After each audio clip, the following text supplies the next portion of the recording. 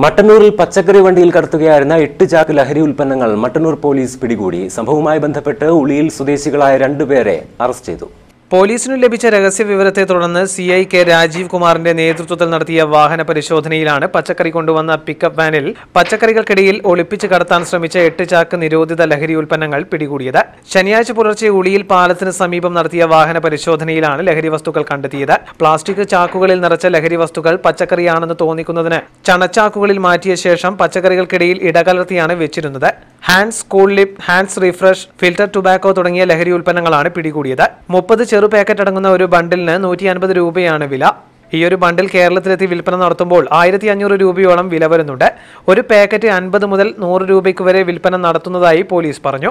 മട്ടന്നൂർ ഉളിയിൽ മേഖലകളിൽ വിൽപ്പന നടത്തുന്നവർക്ക് വേണ്ടിയാണ് സംഘം ഇത് എത്തിച്ചതെന്ന് പോലീസ് അറിയിച്ചു. സംഭവത്തിൽ ഉളിയിൽ സ്വദേശികളായ PR സ്വരാജ്, K ബഷീർ എന്നിവരെ പോലീസ് അറസ്റ്റ് ചെയ്തു. SI CC Latheesh Kumar, ASI-മാരായ Rajeevan Makreri, civil police ഓഫീസർമാരായ K സിജു, ജയദേവൻ, പ്രജേഷ്, റഫീഖ്, ഷമീർ, രൂപേഷ്, ഡ്രൈവർ സരിത്ത് എന്നിവരും പരിശോധനാ സംഘത്തിലുണ്ടായിരുന്നു.